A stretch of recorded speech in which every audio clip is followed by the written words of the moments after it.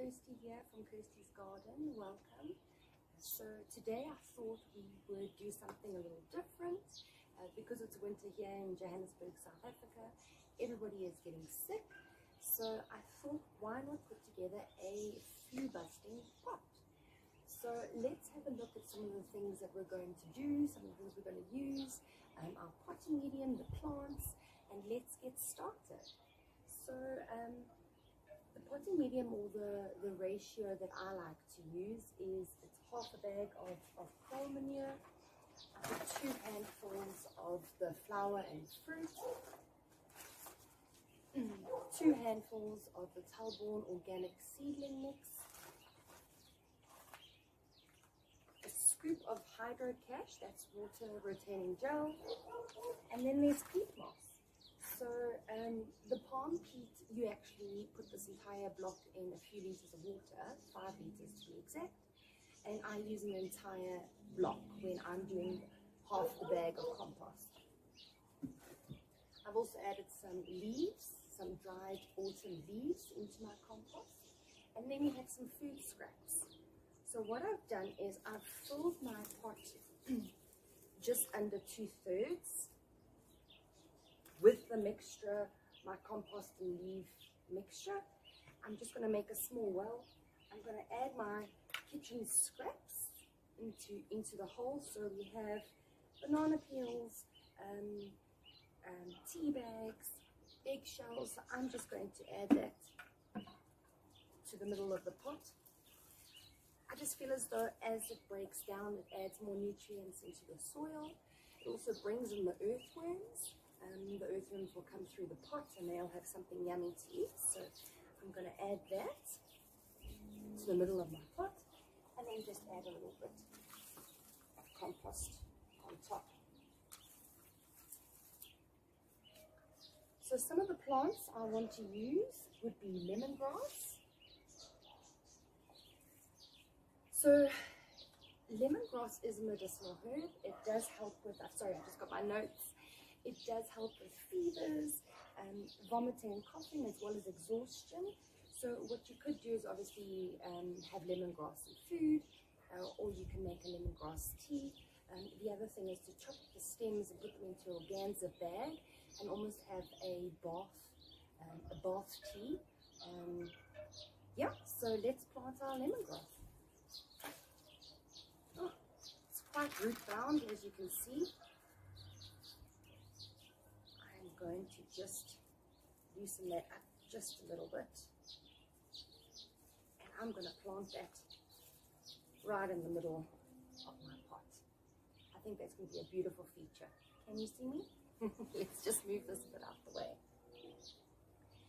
Then what I'm going to add, let's do a garlic. So this is pink Egyptian garlic. I'm just going to do 1. Wow, also quite root bound. I mean, that means that plant is quite happy. Well, it's putting on some growth. So I'm going to do 1 bulb or 1 clove. I'm going to put that next to the lemongrass. Now, garlic is an anti-inflammatory. It also has antiviral properties, so that's always a win. Let's see what else. I am going to go for some sage.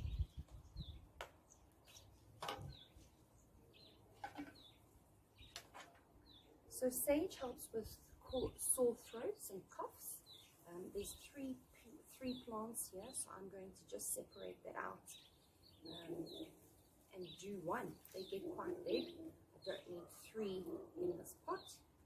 So gently, as gentle as I can, tease that out. I'm just going to put it at the back here. We're going to be filling it in with compost, and so we'll arrange the plants as we go. Let's do some chamomile. So chamomile treats insomnia. So if you've got the flu or you're feeling a bit icky, then it's always nice to have a good night's sleep. So let's do some chamomile. How you would use chamomile is actually the flowers. You can use the greens as well. And you would just make a tea. So steep it in some hot water and have a chamomile tea. So I'm going to actually just plant that entire chamomile flower. I'm going to fill in a little bit of soil around that.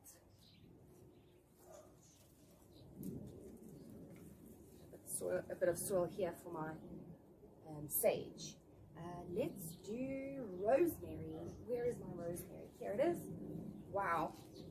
Rosemary also gets quite big, so I'm not going to use this entire plant. I'm going to just use a bit. So there's our rosemary. So with rosemary, you can actually cut the leaves off or pull the leaves off, steep them in water, and actually inhale the vapor. And it's supposed to relieve nasal congestion and a tight chest. So that's always a win around flu season. No, not calendula. Let's go with a basil. So basil is pretty cool. Basil actually reduces fevers and any sort of symptoms from colds and flu. So, I mean, eating it, or again, steeping it in some water and drinking it as if you would tea. So let's do some basil. There are 4 plants in here. I'm just going to choose, they've actually been grown in small plugs. So there's actually 2 here. I'm going to keep them together, and I'm going to stick that on the other side of this beautiful lemongrass. Let's go for some origanum. Now, origanum also is an anti-inflammatory. It eases breathing. You can also steep it in hot water and inhale the vapors. And you can also do a bath soak, just like the lemongrass. So you chop off a whole bunch of the leaves, stick it into an organza bag, and let it seep into your bath. I'm going to do this whole origanum on the side here. Let's add some more soil. Bring it up a little bit. It's a little bit low. There you go. Got our origanum in. And then I should have lemon balm. So lemon balm is to upset, to help with an upset tummy. And you would make a lemon balm tea. So let's put that in. I'm going to add some more soil. Just right on the edge here.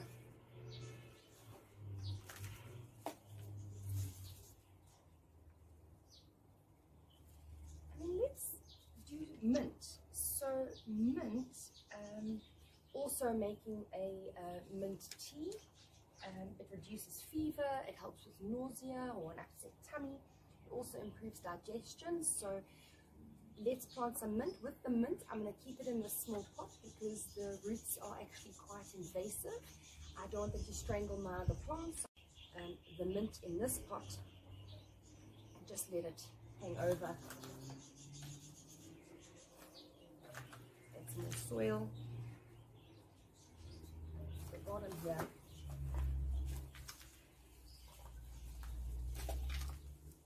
Okay, so we're going to rest our mint like that. Okay, what else have we got? We've done rosemary, we've done basil. We need to do thyme. So thyme also relieves a cough, it clears congestion, and you can also make a tea. Obviously, you can use it in food or for culinary purposes, but you can make a nice thyme tea. I'm going to stick that in the side here and let that thyme spill over. There we go. We now have some calendula flowers. So these grow about 20 to 35 centimeters high.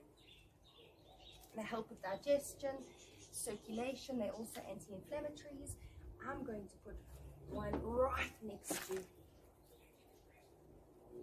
the lemongrass. In fact, let's do 2 because these are beautiful. The ones I've got here have a beautiful yellow flower, so that's going to be really great. So I'm going to tuck them quite tight against this lemongrass. Okay, and then let's go for yarrow. Now yarrow also grows about 30 centimeters high. Also helps with digestion. It's an anti-inflammatory. Loves the sun. You can make a tea out of the yarrow. You can use the flowers as well as the leaves. I'm not going to use all these flowers. I feel as though this pot is getting a little full, so let's use just a few. If I can somehow split this out, see if we get the flowering one. Oh, so root bound. Wow, these have been in here a while. Oh, a bit of must. Right, there's our yarrow. I'm going to stick that right by the lemon balm. Add some more soil. Okay, we still have some space. What else have we got? Oh, right. So the other thing I wanted to plant is some ginger and some turmeric. So ginger and turmeric, both are anti-inflammatories, boost the immune system. You can use them in make tea. I don't really know about ginger tea, but they say that you can use it in ginger tea. I don't know about garlic tea, but they say that you can do it. So let's plant some ginger and garlic. No, it's not ginger and garlic.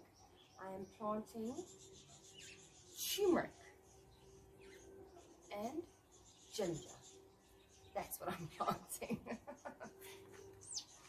So we've got our ginger, we've got our turmeric.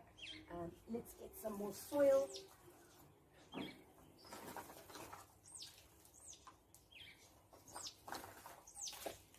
Fill in my gaps here. I'm going to plant my ginger just on the surface like that. Cover it a little bit. And I'm going to plant my turmeric on the other side. Now turmeric make the most beautiful flowers. So there goes the turmeric. Right. So we have, let's just recap, we have our lemongrass, we have our mint, we have our rosemary, we have calendula, we have yarrow, we have garlic, we have basil, we have origanum, we have thyme, chamomile, and ginger and garlic. No, ginger and turmeric. I've just made tags for my ginger and turmeric just so I know where I've planted them. So that's my turmeric, that's my ginger. I'm just going to fill in the gaps.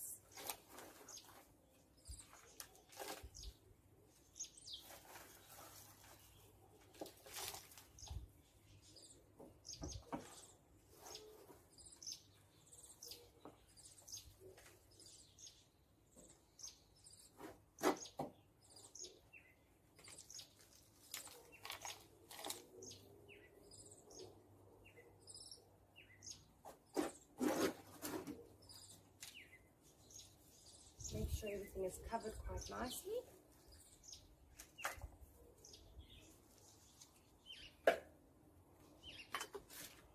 Give it a good firm press down to make sure that there's contact with the roots and the soil.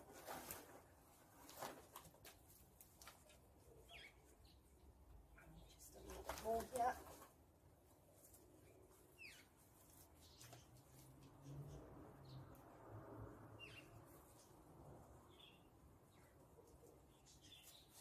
And that is it. Well, one more thing. We need to mulch. So I've got some dry autumn leaves. I'm just going to mulch, especially on top of the turmeric, all around the herbs.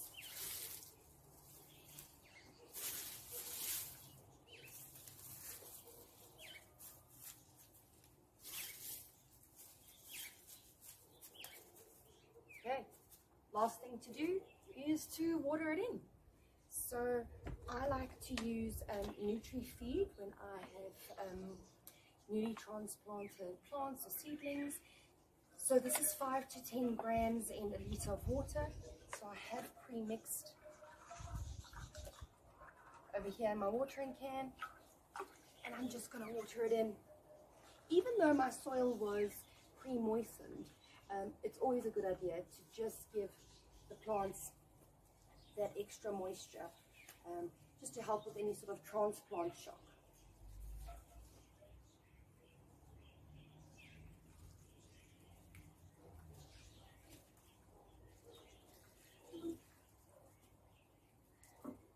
And that is it.